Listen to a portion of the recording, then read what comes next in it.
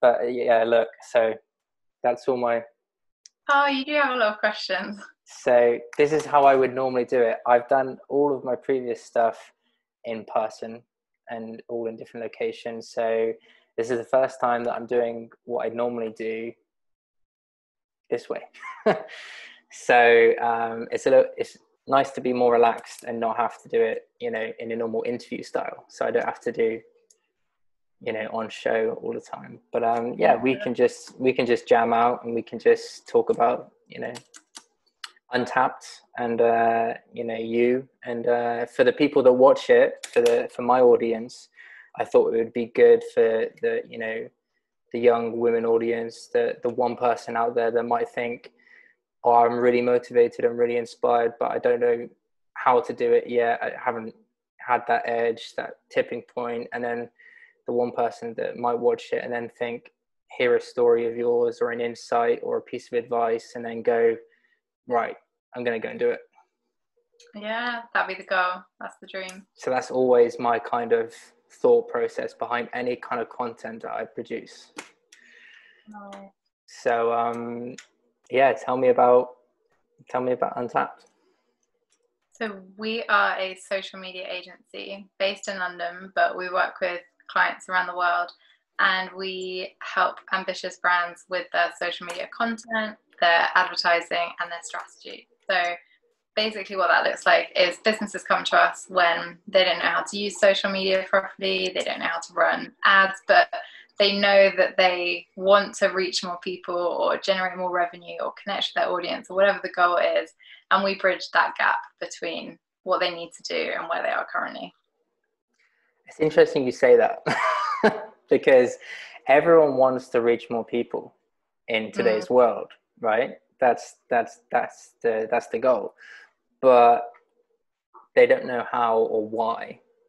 So they've never stopped to ask, why am I reaching more people? Which should be the first question. Do you get tired of asking that? Do you get tired of hearing that? Or do you just kind of... Well, I think a business aim of, oh yeah, we want to reach more people, or we want more followers, or we want more likes. It always just stings to me a little bit of perhaps not a solid enough business strategy, that Yeah, they're 100%. they're defaulting to, well, we need to reach more people, we need to be in front of more people, when Mm. actually, it's like Seth Godin talks about the minimum viable audience that you can have. You don't need millions and millions of people to know about you, but you need to figure out how many people, and that could be a couple of thousand, maybe a couple of hundred if you've got a really high ticket price item. You don't need that many people to buy necessarily. It depends on what your revenue goals are.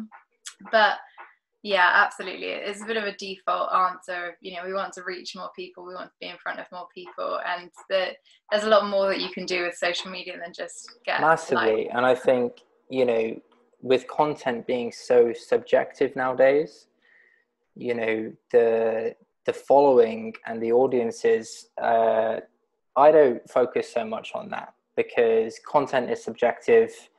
And then what comes as a result of that is also subjective. I mean, for Christ's sake, when Jennifer Aniston hopped on Twitter or on Instagram, sorry, she did one post and now she has like 15 million followers.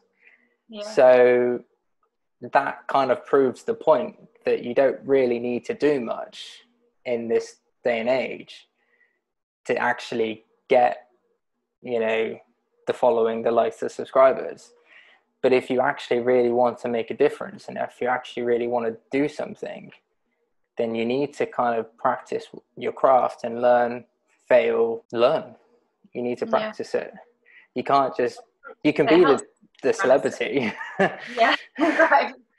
That's what I was just going to say. It helps being Jennifer Aniston or Will Smith or Harry and Meghan or any of the other Yeah, celebrities who joined Instagram and set records with how quickly they've grown their following. But that's also a lesson to businesses and brands, and whether that's a personal brand or an entrepreneur who want to build their following up, is it's not just about the following that you have on Instagram. It's about what else you're doing in life, and how big your business is, or the projects you've worked on, or the causes you support, the people that know you outside of social media, that the way to grow on social media, it's not just that you need to, post helpful content.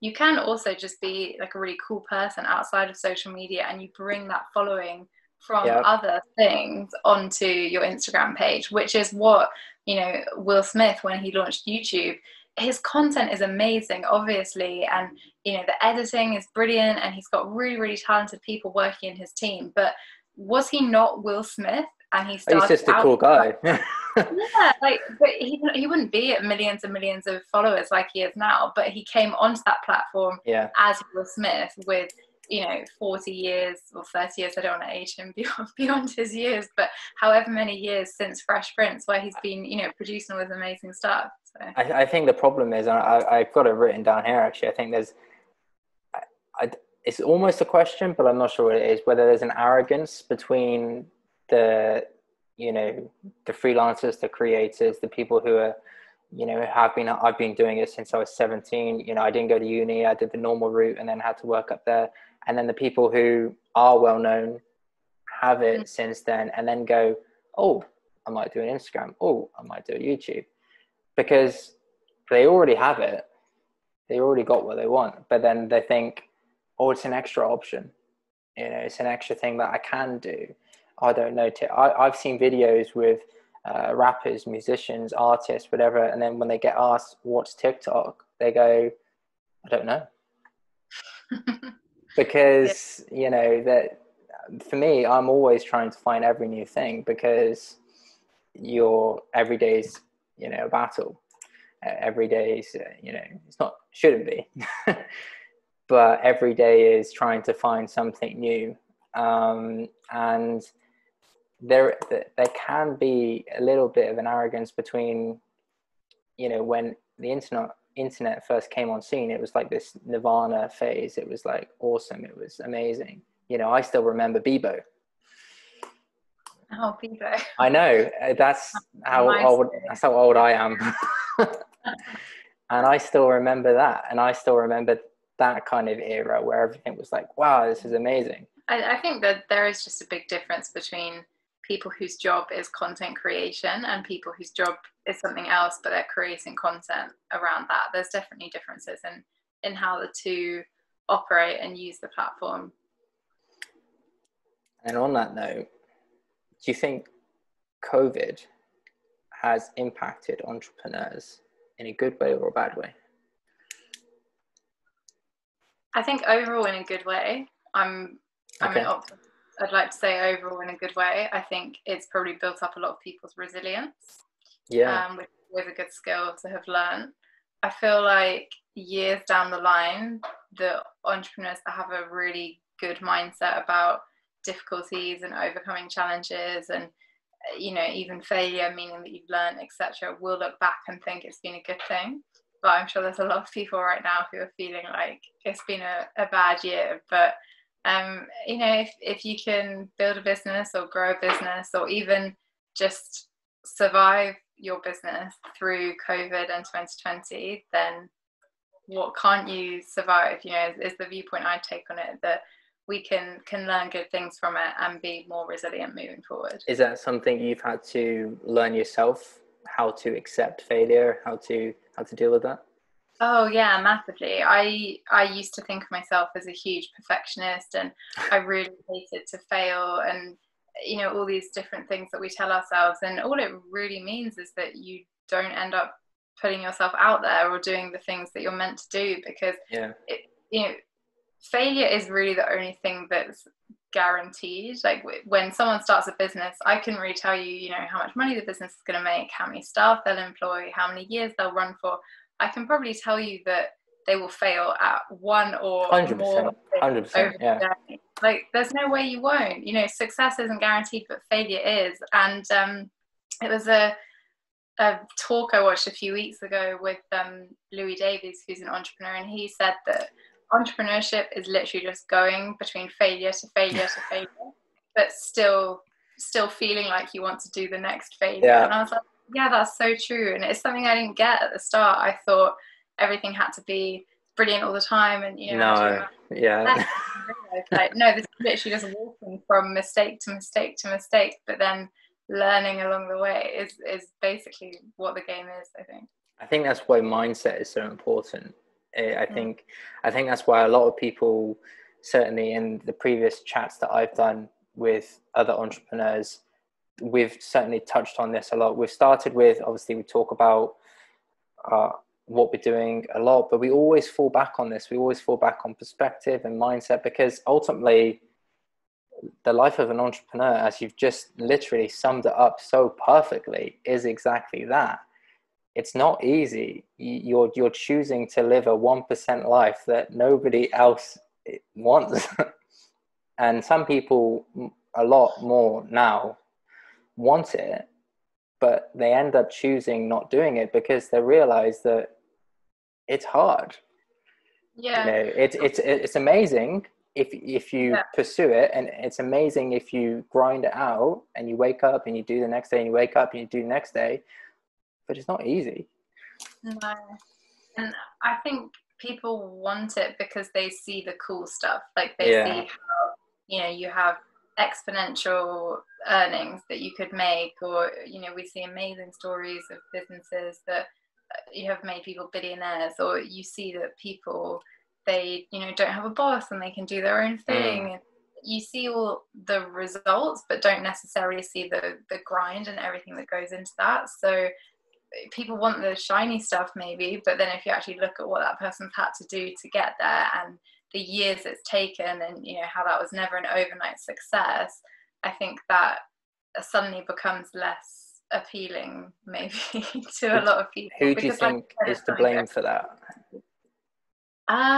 Well, I think a couple of things. I think, you know, the media representation of entrepreneurs. I think even some entrepreneurs themselves, like, you know, it's easier to sit and speak about all the successes and everything that's going really well than, or maybe it's even, you know, you don't get asked that much about the bad stuff. No, it's why I try and ask it as much as I can, because it's the stuff that I see, as you just said, it's the bling, it's the watches, it's the cars, it's all I see, you know, and it's not what I experience. No, and I think that's why podcasting is such a good medium, and generally, you know, in interviews and things like that I give, I don't just want people to read it and think, oh wow, that all looks so perfect, you know, there's never been anything that's ever gone wrong in her life. Like, it's great if people can see a more honest insight into things, and obviously it doesn't fully prepare them if they themselves want to be an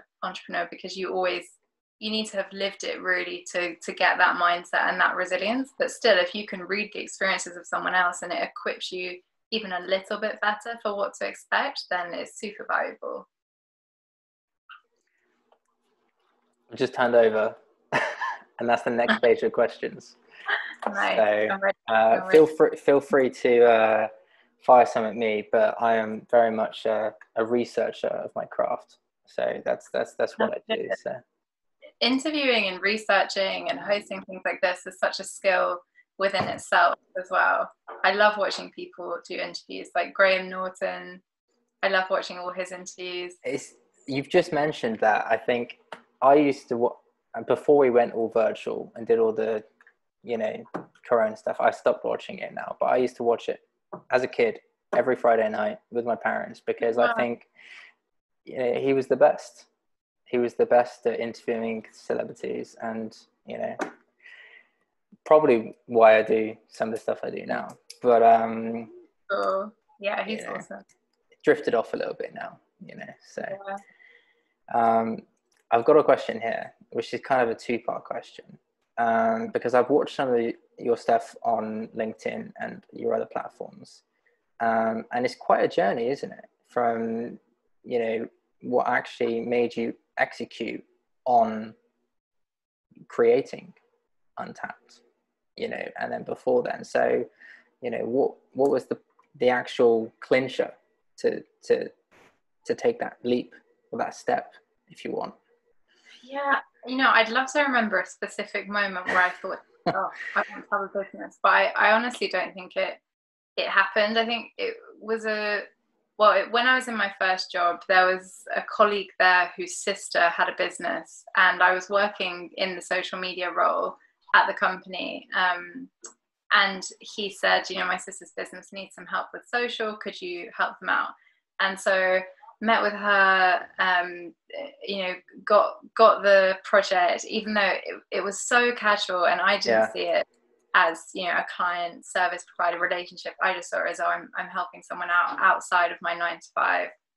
And then the next year I moved back up to London, where I'm from, and got a different role, again in a university, managing their social media.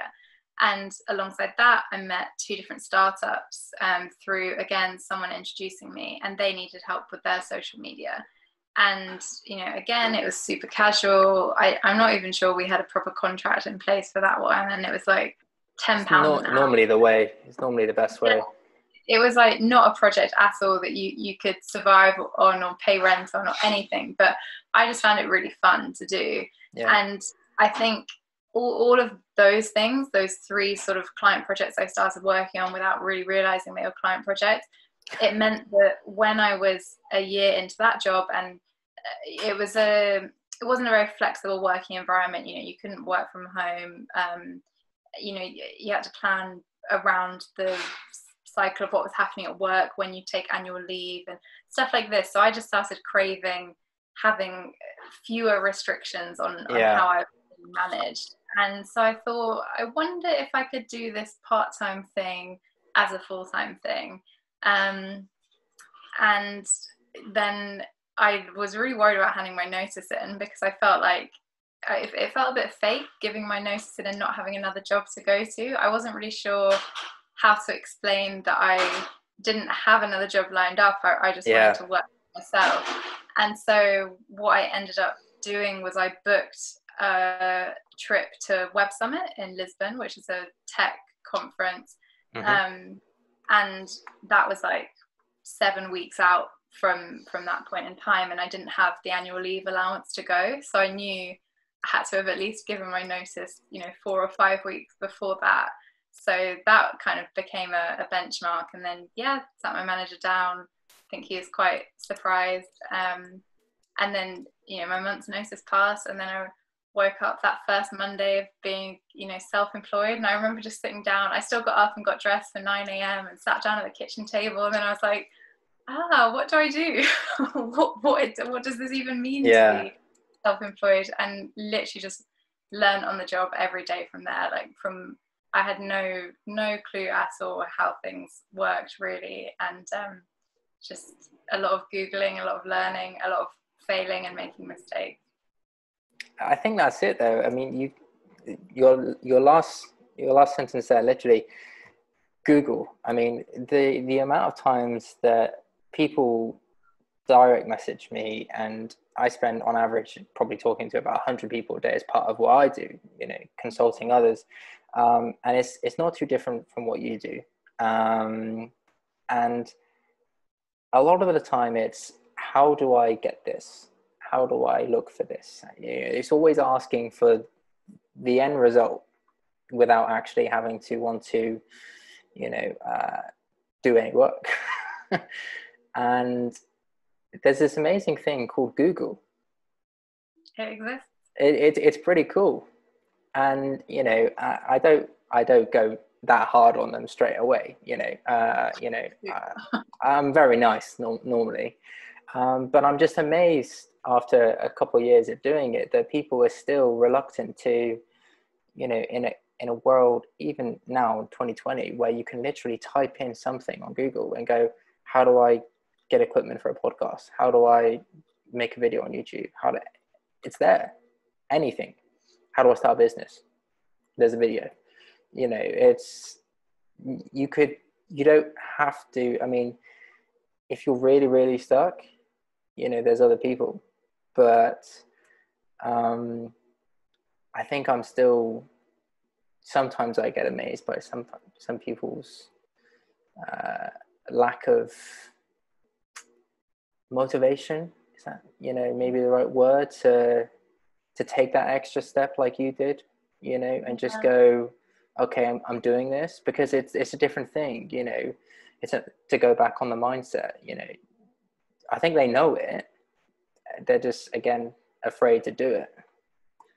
And I think you've hit the nail on the head there with the fear thing, which is that I think sometimes people ask questions that they kind of know the answer to sometimes. Yeah. But if they Googled or, found a book on the topic or paid for an online course, there's so many ways that you can get information in this time that we're living, but by asking questions, you convince yourself that you're not quite there yet, or you put yourself in this mindset of, I'm X, but when I reach Y, I'll be ready to do it, and that's when I'll take the leap. And that time when the perfect time to start, it doesn't exist, because you'll never be at that stage where you have the answer to all the questions. Like, even now, 4 years in, like, I feel a bit more comfortable with what I'm doing from a business point of view. I feel like I know more, but there's still every day 100 things probably that I'm like, oh, that's new. I wonder what we should do about this situation, or how that works. Or that's the great thing about running a business, is that you learn so much, and you learn in such a short space of time compared to, a more kind of corporate or 9-to-5 environment. But you're never done learning. There's always so much more that you can know about something, that I don't think you ever reach this imagined state of being, perfectly ready for it. I agree. I didn't go to uni. So, do you think that university is still vital in today's generation? No. It depends what path you want to go down. If you want to be a doctor, then probably do consider university. If you want to run a business, then I think there's certain skills I learned at university that are applicable now, but not many. What did you study at university? I studied English. So research skills, writing skills, probably the skill to turn up to a seminar on a book that you haven't read and talk eloquently about it is maybe helpful now. Obviously, I'm put on my feet a lot in different meetings that I'm in, and it's a skill to always kind of be able to think of an answer, I guess. But I think university can be a bit overrated, and I think given the cost now as well, I was the last year to get in at the $3,000 fees, and now obviously it's $9,000 a year, which is a lot of money to pay. Massive amount, yeah. It's not directly leading to money that you're going to make back in a job later. Well, I think also, the reason why I asked that with people that not only I work with, but also I've started to interview, regardless of their age, whether they did it 20 years ago or just a couple of years ago, because I think the questions and answers that I've started to fall back on is, as I've done this entrepreneurship path and, the Q&As and started to talk to more and more people who have in the line of work, I've started to realize that not a lot of people are living their own lives. And some are, some aren't. And a lot of people are influenced by others' opinions, others' thoughts, and university is just one aspect. How many people go to university because their parents told them to, or, it's a choice that they wanted to, and they didn't really know it. If I thought back to the GCSEs that I chose when I was at school, I didn't even want to do them. They don't reflect what I'm doing now as a 27-year-old. Yeah. And I think that's a massive sign of what's going on right now in the creative environment of the generation. Yeah. And also, jobs and the industries you can work in change so much these days, that when I was 16 and deciding GCSEs, you didn't really work in social media. It was out there, you'd message your friends on Facebook in the evening after school, but it wasn't really a thing that brands used massively to talk to people. And then when I was 18 and deciding where to go to uni, again, I didn't really know that I wanted to run a business. When I was 23 and started the business, I wasn't 100% sure if I wanted to run a business. So it's funny, we make all these decisions when we're younger that do impact your life a fair bit, but you don't hugely know yourself yet, or what you want to do with your life. I don't think when you're deciding, you know, We don't. I didn't. Yeah, exactly. Who does? And I think that you've hit the nail on the head perfectly. I think not only two things about you know, workplaces and social media, that's a massive thing. I think you know, I still think it's new, and I say new, you know, subjectively, because the Super Bowl is a huge thing. You know, look how many people watch that every year. You know, look how many people watch the adverts. Look how many people watch the main show. And if you are in America, that's like the place to be. You know, as an advertising place, and nobody touches it. You know, nobody hits it up because it's, you know, it's just it's a sporting event. And I think that concept is widely overlooked. And social media is looked as they're the bad guys, when really, in terms of advertising and marketing, it's not complicated. You know, Facebook advertising, Instagram ads, they're all there. It's just you just gotta read, you just gotta look, you just gotta know. If you put in the work, yes, you might try, you might fail, but as somebody who was a PT and worked in a gym for, you know, several years, that's no different to if you want to do push-ups. Yeah. And I used to say that to my client all the time. You know, you want to get fit? Okay, cool. Well, we've got to eat healthy and we've got to get on a treadmill. Yeah, there's no secret. Yeah, and you know, one of my pet peeves actually is when I get print adverts or mail outs through the door, and like I had one recently that was for a gluten-free pizza place, and I just the amount of, and I do eat gluten-free, so I was like, okay, well, that was one door that it was worth putting this through. But if you think of the money they've spent on printing those, then they've had to pay someone to hand them out door to door. I don't know what radius they'd gone for, but the pizza place wasn't particularly near where I lived, and I just thought, you could have spent the same amount of money on a Facebook ad campaign. You could have targeted people who were interested in pizza and who eat gluten-free.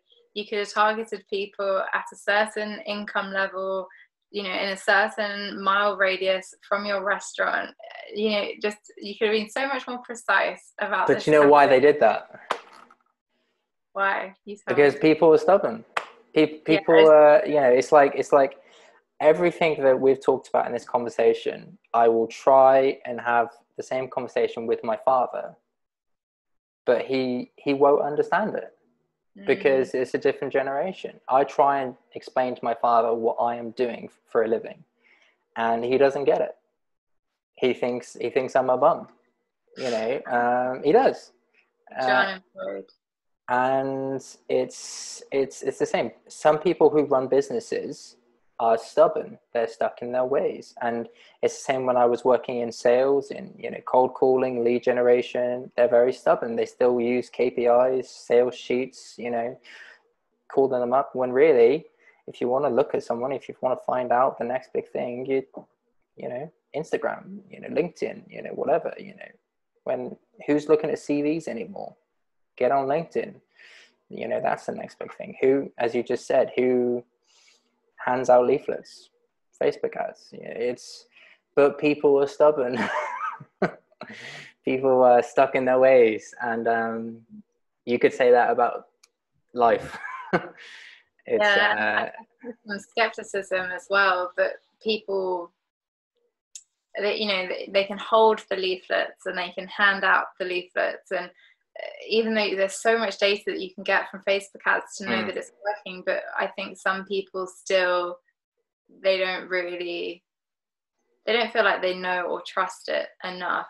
Or I hear a lot of business owners say they don't personally like Facebook because of, you know, data privacy and everything like this. So they don't want their business to be on Facebook. And that's, you know, always a bit of a red flag if your kind of personal preferences as a founder are damaging what the business's marketing could be. So I think that's well.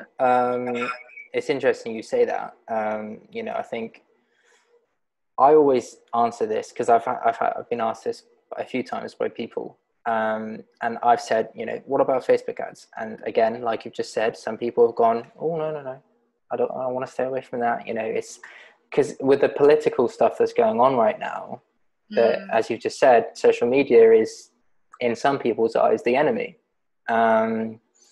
Whereas I've always maintained the concept of, well, social media is just a platform. So ultimately, you should be in control of what you put on there. The secret to success, by the way, for people who are wondering, to maintaining a life of entrepreneurship is caffeine. No, I've never drunk coffee in my life. How are you running a business without coffee? I drink a lot of water. So do I. My controversial secret is that's not controversial. You know, no one really talks about it much, but you know, water's really good for you. Water's amazing. I think since I left the structure of working in a gym and having to go to and from work, I don't think I would survive without having coffee or some kind of like energy in me, because I don't know how I would do it. How much do you sleep per night? Do you feel like you don't get enough sleep? I don't really. I think, and I don't think that's a problem, because I talked a little bit about this with my last podcast. You know, I think I like the process. I think of it like a game. It's not a game really, but so, you know, somebody can message me on Instagram, and it could be it's not a sale, it's not, you know, transaction, it can just be a chat, you know, and that can be me doing my job. That can be me doing my job as, whether it's a coach or whether it's nutritional advice or whether it's business advice, whatever. And it can be at 3:00 in the morning, but that's me doing my job, because I'm always in it. I don't stop. And then I can be at 3 in the morning. No, it can be someone coming to me. It can be, you know, it could be advice. It could be about a podcast. It could be about a camera lens. It could be about general stuff. It could be about anything. My point is, it never switches off. Right. Okay. And I like that. I like the fact that it never switches off, because to go back to the practitioner, I am a practitioner. I like that. I do it. I'm in it. And if I wasn't doing it, I don't know what I would do. I get very bored very easily. And, you know, this is why things like this are great, because I get to not only see it from someone else's perspective, but I also get to do my thing. And then I get to put it on a platform where everyone else goes, oh, that's cool. So, yeah, constant. I don't sleep much, but that's a different issue. Yeah, maybe that's why you need the caffeine. I need at least 7 hours sleep, ideally 8 or 9, and then I just drink. Remind me how you're running a business. I know. Good time management. The last 3 here, you know, I think people are afraid to fail, which we've touched on, and I think people are chasing the quick money too much. And I think the ability to be humble and have that humility is something that I've learned, not only myself, but I don't think a lot of people are there yet with self-employment and businesses. I think people I don't want to blame Netflix. I don't want to blame the reality TV shows. I don't want to blame all of that, but I think it is to blame a little bit, because I see an awful lot of people that, you know, they front, you know, they put on a facade, they put on something that they're not. And I've been to business seminars, I've been to, you know, business events, I've been to, you know, talk shows, I've been to everything else, where I've seen the guys that they give it their all. They talk a lot, but in reality, they're just somebody posing behind something else. And if you have the perspective to see that, you might have a fancier jacket than me, but does that mean that, you know, after today we can go back and you can do something different? I mean, it's about perspective, and I think there's a massive gap in the empathy and humility in people that aren't willing to go, but he's skinnier than me, I'm afraid. And that's costing so many people to just go, I'm passionate about it. Okay, so go and do it. You know, there's so many different things that make an individual happy, and maybe fancy jackets and living that kind of lifestyle makes some people happy. But if it's not congruent with how you feel inside and, you know, what you value in life, then you're just being really fake. And not only is that portraying a fake image to other people, but it's just being fake to yourself as well. And I don't think that's a particularly nice way to live. So yeah, I know what you mean about some people in the business world, like fronting and posting watches and cars and things like this. And, you know, whatever makes you happy and whatever you want to attach your success to, whether that's materialistic or otherwise, fine. But I think, you know, people posting online have a responsibility to be real, at least, and not 100%. You know, deceive people and lead them to think they're something that they're not. Because if you're a brand, and I think people sometimes forget what a brand is and why brand strategies fail, and why, you know, plans and content strategies fail, because the main concept of it is, at the end of the day, if you're posting on a brand that, or even a personal brand, that ultimately reflects what is you. So whatever you post, whatever comes out, you know, on your page, your posts, your videos, whatever that is, that reflects the brand, that reflects you. And if it's a personal brand, if it's an individual, you know, so whatever Will Smith does on his YouTube, that reflects him. He's just gone through a major controversial thing because his affair has come out. So now everyone's looking at him differently. You know, nothing is not up for discussion in the world of online. You know, are they still going to think, oh, he's a cool guy, does loads of videos? No, they're going to think he's a guy who messes around, because it's all about perspective. You know, so I don't think that. I think he's a cool guy, but that's how the world works. Yeah. And I think with something like that, it depends how much you want to share online. Like, obviously with that specific example, they sat down and I wouldn't have done that. No, me neither. Each to their own. But you know, Jade has built this amazing platform with Red Table Talk, which you know I also love. I'm not saying what she did was right, but that is an amazing show, and the way that she's got the 3 generations and her mum and her daughter, it's just such a nice concept. And they chose to have that discussion and knew that would be broadcast, and it's interesting because it is putting something very private in a very public sphere, but then the alternative is that the media would put their own spin on it and they wouldn't get to control their voice in the conversation. So I think that was a benefit of putting it on social media in that case. To wrap up, because we've touched on a lot, and you know, some talking points for people who are watching this, what's next for, because it's been 4 years now? Yeah, 4 years this October, So moving forward, what's next for not only yourself, but also Untapped as a business?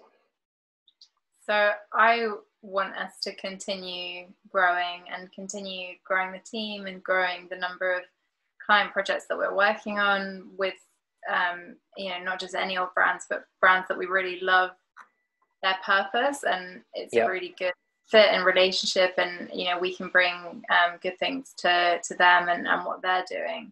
I'd love to have multiple office locations. That was always a vision pre-COVID, so I don't know what the office as an entity looks like too much now anyway, but I hear you. I hear you. I know I really love travel though, and I think traveling between lots of different office locations would be really fun. And then, you know, personally, I just want to continue being really happy with the business and as kind of balanced as I can be. You know, I think the first few years of a business, you're always working crazy hours and feeling super stressed, and stressful stuff does still happen now, but I think this year for me has been more around, you know, throw whatever stressful stuff you want my way, and I'll find some kind of way of handling it. Like, that's the kind of resilience and mentality that I want to build up and maintain in the next few years and beyond. Touching on that, you mentioned resilience, you've mentioned mentality. I think that's amazing.